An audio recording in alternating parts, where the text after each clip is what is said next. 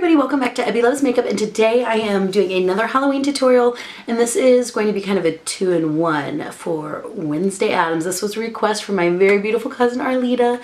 So Arlita, I hope this is helpful. I started off by doing a more, not realistic because the movie's not realistic, but a more true to the movie kind of look. So younger, a little bit more age appropriate if you're going for something that is very true to the Christina Ricci Wednesday Addams. This one is a little bit more glamorous, obviously, and I threw a little bit of color in with the eyelashes, you know, just to mix it up a little bit. So if you're going for a sexy Wednesday Addams, you know, then this might be an option for you. So my cheap $5 wig from Walmart, tell me this is not a good look for me. It really is. I know. It's so hot. Anyway, we're going to go ahead and jump into the tutorial, and I will see you guys after. Alright guys, now just taking any peachy pink eyeshadow that you have and an eyeshadow brush, we're going to sweep this right underneath the eyes. This is going to help create kind of a more sickly look, and as you can see, it's already bringing out the kind of redness in my eye.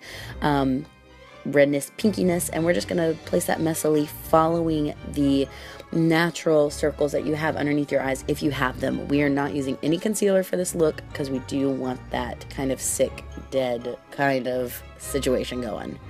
Now using a light gray shadow and a pencil brush, we're just going to really follow underneath where we place that pinky peach shadow. And you don't want to place this too darkly, but you do want to be pretty generous with it because we are going to blend that in all together. And again, that is just going to accentuate the bags underneath the eyes. And enjoy this because this is something that we never get to do. Now just taking that same gray shadow and a fluffy brush, I'm going to start sweeping this all in the crease, and this is not going to be pretty. It is going to be a little messy. So again, we want to create hollowed out eyes without being glamorous. So go to town with this. We are going to start building this up slowly. And any fluffy eyeshadow brush and any light gray shadow will do for this. Once that's done, with a pencil brush, we're going to go in with a dark black shadow or a dark charcoal gray and just place that right in the outer corner. And please excuse my palette being in the way of this. It's hard without a viewfinder, guys. And now just on top of that, you can see what a mess it is. We're going to take a kind of pukey army green color and just place that right over that black or charcoal shadow. This is going to, again, help accentuate kind of a green tinged unhealthy look to the skin, to the eyes. And once that's placed on there, we're just going to go back in with that fluffy brush and blend it all out. And again, don't be shy. Go to town with this. Have some fun. And as you can see, we're kind of bringing it down on the lid. We are sweeping it all over the eye, and we're really going to start accentuating that inner corner of the eye. Instead of highlighting it, we're going to shade it and make it, again, look sunken and dark and sickly.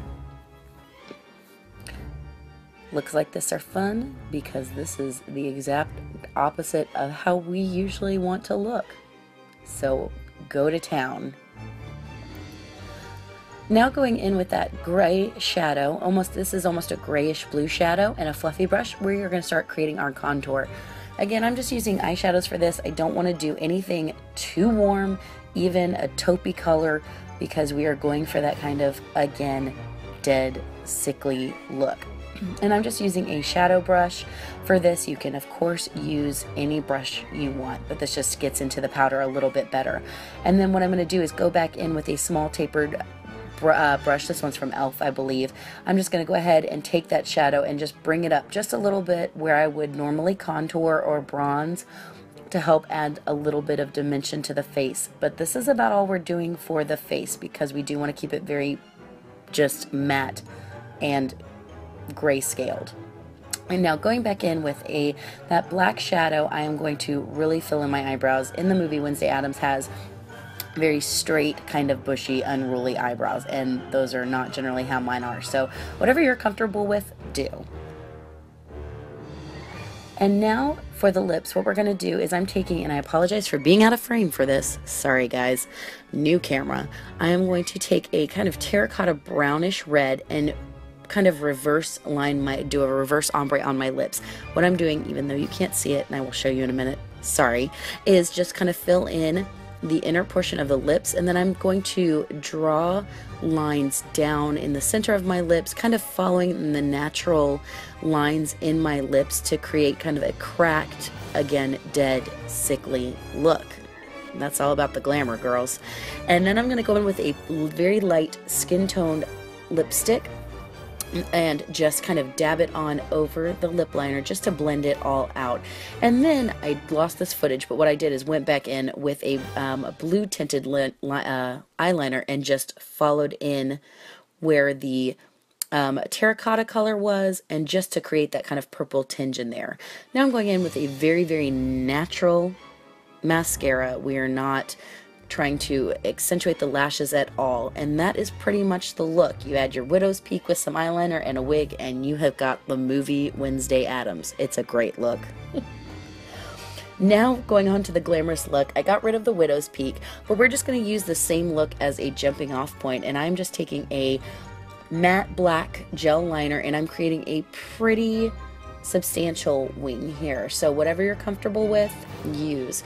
And for foundation, I really didn't show it because it's pretty basic. I just used the lightest foundation I had, and I mixed in some cream, 98-cent white makeup from Walmart. It really didn't work too well with my skin because my skin is very dry. So if you have something like body paint or Makeup Forever Flash palette to kind of mix in with your foundation, I would definitely suggest that. That's why it looks a little cakey around my hairline.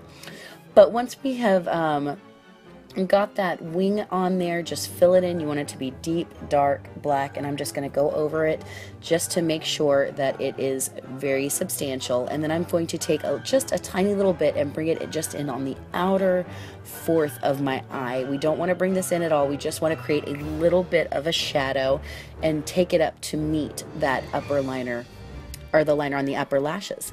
And now I'm going to throw on some lashes. You can do this or not. I'm just taking some very dramatic blue lashes on the top to add some color, and I put just some spiky ones on the bottom.